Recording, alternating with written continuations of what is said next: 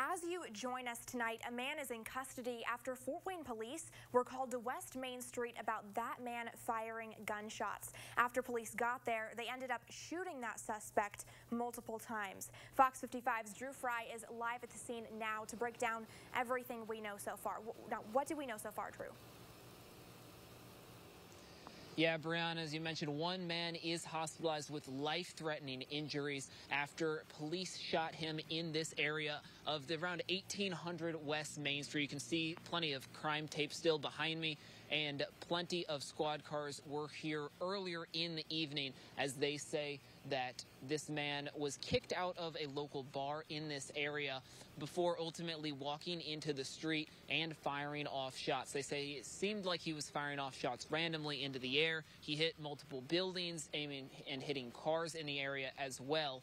When police ultimately arrived, they found him still firing those gunshots out of his handgun, and that is when one officer shot that man multiple times. Police then took that man to the hospital with non-life-threatening injuries at the time, but his condition has since been downgraded at the hospital to having life-threatening injuries. Now, police say that fortunately no officers nor anyone else was injured in this shooting or by that man firing off those gunshots from the middle of the street, but they are still canvassing the area, trying to figure out exactly how many rounds he fired off and checking homes nearby just to make sure that no one else was hurt. This is an ongoing investigation, and because an officer shot someone, Indiana State Police will be investigating this as well, and will continue to bring you more updates as we get them on Fox 55 News. Live in Fort Wayne, I'm Drew Fry, Fox 55 News.